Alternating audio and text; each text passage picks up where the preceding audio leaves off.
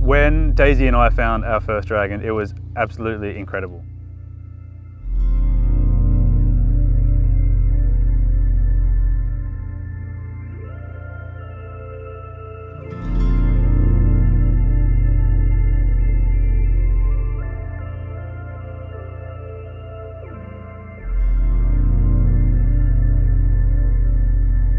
I still remember just over there, Daisy and I were doing a survey like we had done before so many times.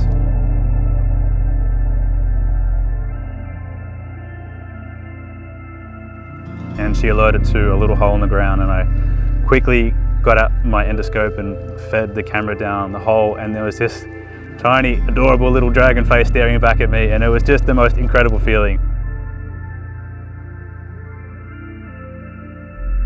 It was absolutely amazing.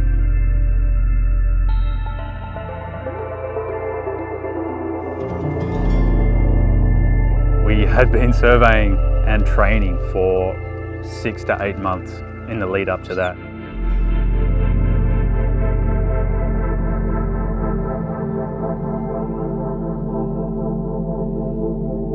Every time we find a dragon now, it's still that exciting.